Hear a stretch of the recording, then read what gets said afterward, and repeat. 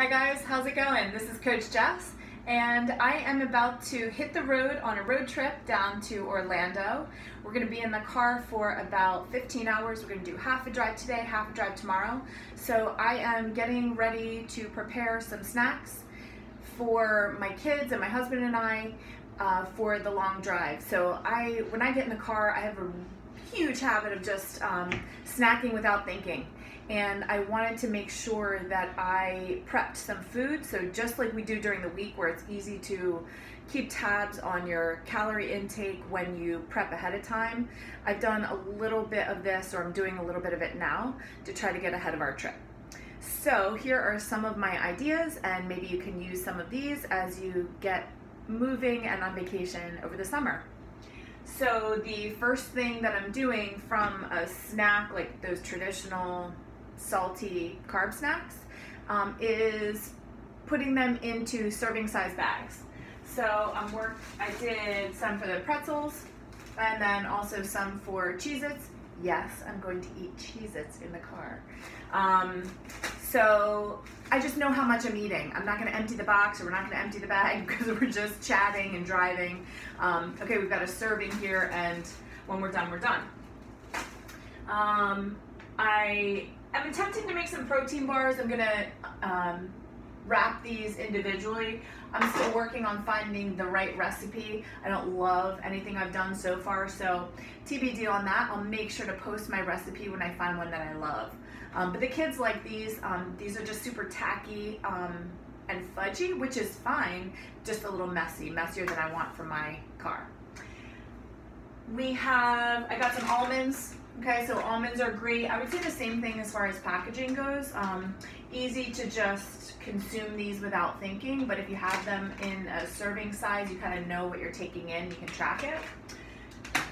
Trying a little beef jerky, TBD. That's not really my thing yet. I don't know too much about it, so I just bought something that I saw at the grocery store. Again, that could be something I'll send you some information if I really like one later. Okay, fruit.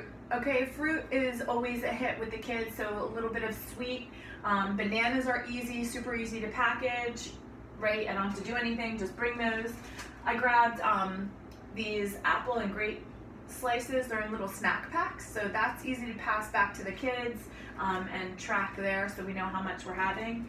And then strawberries, really, these shouldn't be too bad. Just gonna wash them up and pass them back. The kids should do pretty well with these in the car. I'm not too worried.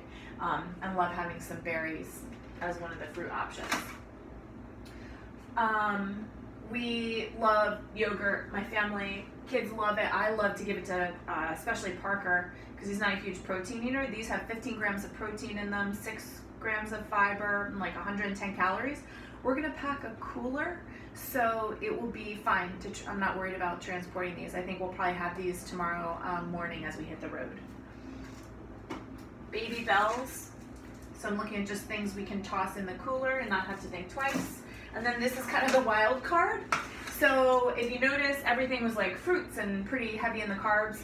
Wanted to get in some veggies, so we're in a hurry. I'm not packed yet, so I grabbed a veggie tray and some little bowls, and my idea is I'm just going to kind of like serve it up and pass it back to the kids. This could be a complete disaster because I am going to give them a little dressing to dip with, but at least they'll have the option of a vegetable probably tonight or tomorrow as we're in the car.